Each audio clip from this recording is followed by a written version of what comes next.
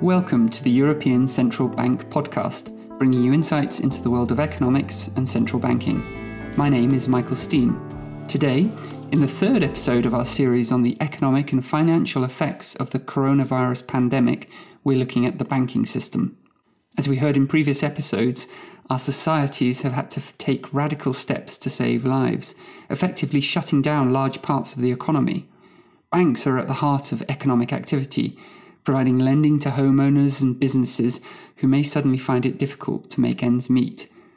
Now, the ECB is in charge of supervising banks, and the person in charge of that is ECB Supervisory Board Chair Andrea Enria. Thanks, Andrea, for joining us on the podcast. Thank you. Good afternoon. And we've obviously been mostly working remotely at the ECB, so I'm still at home.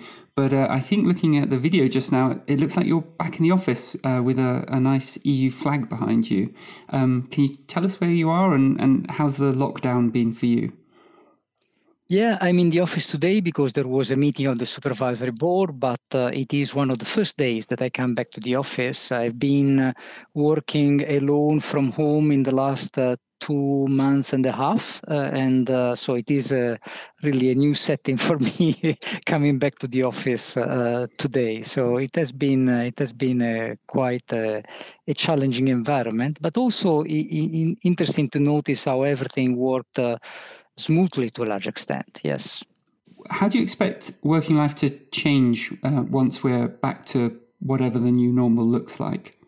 Well, it is indeed impressive how smoothly this has worked, and both in terms of liaising with the staff. I've had daily meetings, for instance, with the daily management, with the COVID-19 team.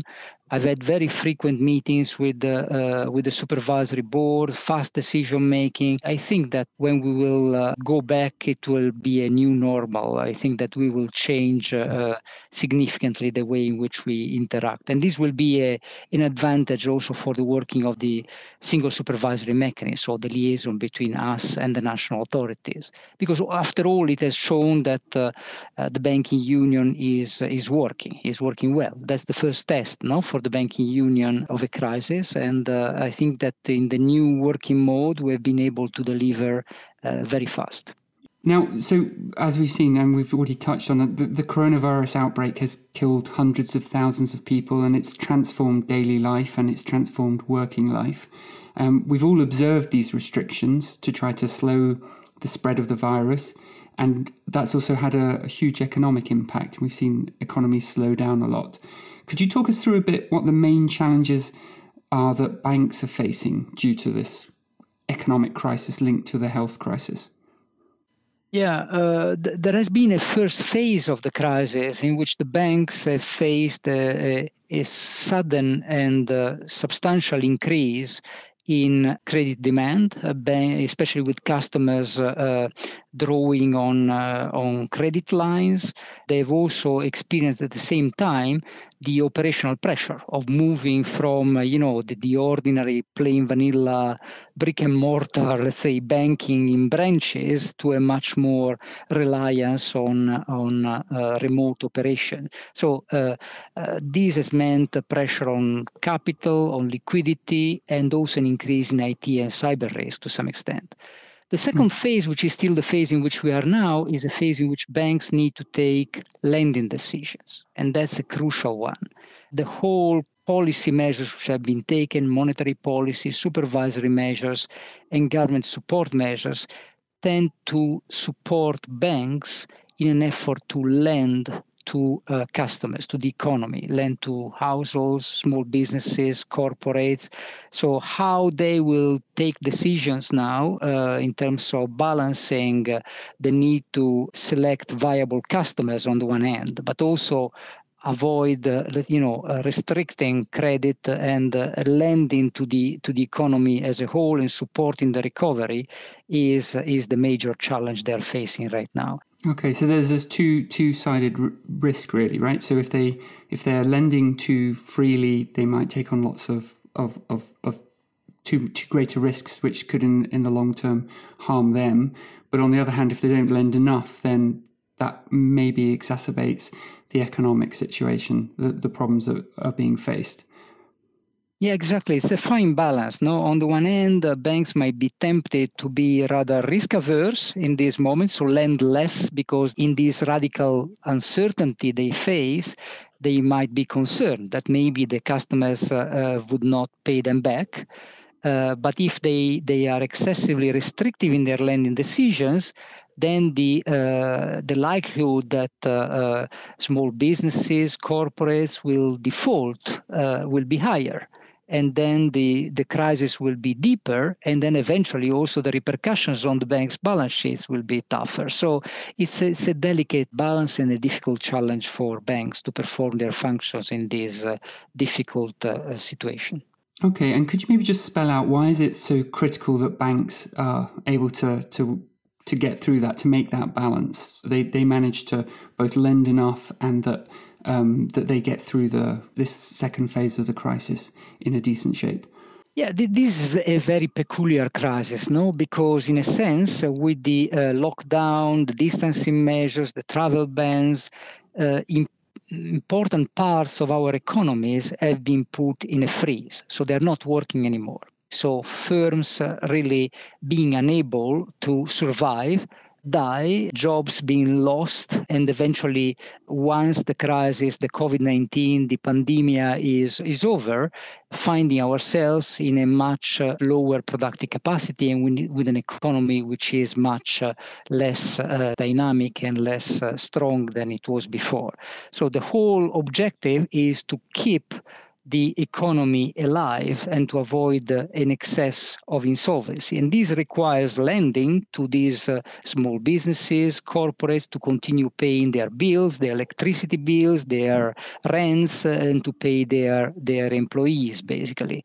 So all these measures are aimed at making sure that we help, let's say, the real economy to cross the desert in a sense of this pandemic. So that's why lending is so important. But of course, in doing that, banks need also to make the difficult call of selecting those customers that deserve this support and those that instead are excessively weak and were weak probably even before the crisis and would not be able to survive in the longer term. So these are the difficult lending decisions that banks will need to make are making in these days, actually.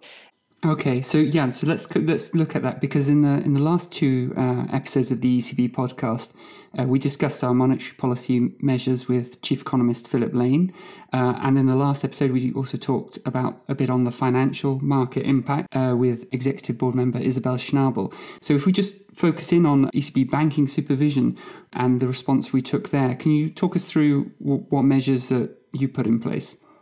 Yeah, we basically took a quite comprehensive package of measures. First of all, we tried to create space for the banks to lend. In the new regulatory framework, which has been built after the last financial crisis, we have distinguished between minimum requirements that banks need to respect at all times and buffers that banks need to build in good times to use in times of crisis. So buffers of capital, buffers of liquidity that needs to be available in case a storm arrives and the banks are put under pressure. So what we did basically was we told banks that they could use freely these buffers as envisaged in the original design of the reforms. We also took measures to avoid what is called procyclicality, so the sort of an effect of the rules that might exacerbate when there is a recession, the risks, the perception of risks at banks. For instance, this is the case for accounting standards, so the way in which banks measure the credit quality of the borrowers. And we gave clear interpretation to the banks that they should look at the longer term viability of their customers, not only at the pain they are suffering at the peak of the crisis. And especially we gave the banks a lot of operational relief, so not try to reduce the reporting requirements, to reduce the specific supervisory requests that we are sending in their direction so that they can focus on the main task of the day. Mm-hmm. And so on that procyclicality point, that's where you're trying to take a policy that's basically there for good reason, that in good times you want them to be cautious, but actually, to put it in very blunt terms, to say, well, right now there's a crisis, so you need to have a better view on whether that lending risk is actually over the long term going to be as bad as it might look today. Is that too simplified, or do you want to nuance that a bit? No, you're getting it right. So, for instance, if a bank now is facing a customer that has payment difficulties, but these payment difficulties are temporary, and this customer can enjoy government guarantees on the loan, well, then we would invite the banks to take into consideration how temporary these difficulties are and how relevant the government guarantees from the governments could be in preventing losses hitting the bank's balance sheets in the future. Instead, if the banks were simply taking today's picture and projecting these forward in the coming months and years, well, then they would probably conclude that that customer is not viable, and they would not lend to this customer. So the point is to have a balanced view and to take into consideration also the support measures which have been granted by governments in taking the lending decisions. Okay, and what is the advantage of doing this at a European level over the old way pre-2014 of doing it purely nationally? Well, first of all, it's clear that when national measures were taken before the previous crisis, there was a lot of use of supervisory tools to favor national champions. And these had, to some extent, created competition between supervisors that led to an excessive relaxation of the supervisory requirements. This time, in having European supervision, this did not happen. The banks started this crisis with a much stronger level of capital and liquidity, which enabled them to avoid becoming an element of further strengthening of the shock. So in the past, the banks have become the origin of the problem, and they helped spreading the shock throughout the economy. This time, they are operating in the opposite way. There has been a shock which has come from outside the banking sector, and the banks have continued lending to their customers, enabling them to withstand the first phase of the crisis. That has been an incredible difference from the past. The second difference has been that there has been a much faster reaction. It might seem difficult and surprising because we are operating in a multi-country setting, also in our supervisory board, but it was very easy to get together and take a very strong decision very fast and giving certainty to the market and avoiding, banks cherry picking between different jurisdictions. So it has been a unified response. It has been very fast, and this has helped markets to see that there was an immediate policy response, which was not the case in the past, where every authority went out on its own course of action. And you've talked already about this, that you want the banks themselves to be walking this tightrope between lending enough but not lending recklessly. How do you manage collectively then to make sure that you're sort of not being too generous to the banks and allowing too much risk to build up? Look, I mean, there could be a misperception here that we have been, changing the stance of supervision. Actually, what we have been doing has been exactly in line with the design of the regulatory reforms which have been designed and put in place after the last crisis. So the idea that supervision should become less procyclical, that supervision should also be able to increase the safety of the banks in good times, but also allow them to deepen the buffers, use capital, use liquidity to support the economy when a big recession like the one we are experiencing right now comes. But we have been shifting our focus. I mean, instead of running for instance, the usual supervisory processes as we did in the past, we focus them much more on the specific risks that the banks are facing during the COVID-19 crisis and on their ability to manage those risks. Changing the topic very slightly, but also something that's particularly to do with the crisis that you mentioned at the beginning of our conversation.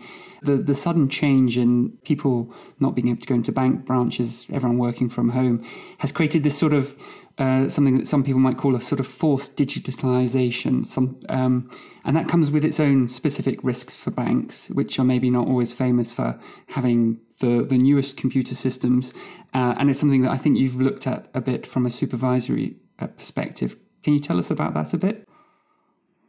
Yes, I think that this is an opportunity, I would say, also for the banks. So we have been arguing for a long time before this crisis that banks which have been more effective in terms of refocusing their business model, investing in new technologies, adopting digital distribution channels with their customers, and being more effective in terms of reducing costs and cutting sometimes also branches, have been the banks for several years now, which have proven to be more profitable. We have always argued that banks should focus on these tasks, and now what you call, Michael, forced digitalization has offered an opportunity to them to focus more on these topics. So I hope that instead of coming back to the old normal, they will also take this opportunity to rethink their way of operating and to reconsider their use of technologies also in their day-to-day operation. And there were many banks, let's be honest, that has been for a long time a major supervisory concern. Many banks that were not even able to aggregate data that were dispersed in different, databases. This has been a big issue in the past. Okay, and whilst they're doing that, one other thing I guess they should look at, and that you've highlighted as well, is the risk of cyber attacks and cyber risk generally, right? Because if more things are online, there's obviously more vectors for attack. Yeah, this has become a priority for the ECB supervision, at least for 2 years. We have this as one of the top priorities in our risk map. So we have been focusing a lot on IT and cyber risk. We have had a number of on-site examinations. We have an incident reporting system which has become more and more effective and which we're using also now in the COVID times. At the moment, we have noticed a little bit of increase, but not a major, let's say, regime change in terms of cyber attacks, which means that banks have been preparing more. But, there are indeed risks that we have identified specifically in this crisis that will need to be covered going forward. For instance, many banks have been outsourcing IT functions to emerging countries where the ability to work remotely has proven to be much more limited than in their home country. So this has generated some hiccups in the functioning of the systems during the crisis. So there are a number of lessons from which we need to learn also on IT risk and cyber risk going forward. Thank you, Andrea, and we wish you all the best as you oversee this journey of the banks across the desert of this crisis. Thank you very much, Michael. This brings us to the end of this episode. We've seen that banking supervisors across Europe are working closely with banks to ensure that they can continue to fulfill their key tasks as lenders, and they will play an important role in helping us come out of the crisis. As usual, we'll link to related information in the show notes, including our new web pages with an overview of the measures we have taken to counter the economic impact of the pandemic. Do also listen to episode 4 of the ECB podcast with Andrea, Enria and other supervisors, where we delve a bit deeper into what banking supervision actually entails. We'd love to hear your feedback and thoughts for future episodes via social media. You can use direct messages and comments. You've been listening to the European Central Bank podcast with Michael Steen. If you like what you've heard, please subscribe and leave us a review. Until next time, thanks for listening.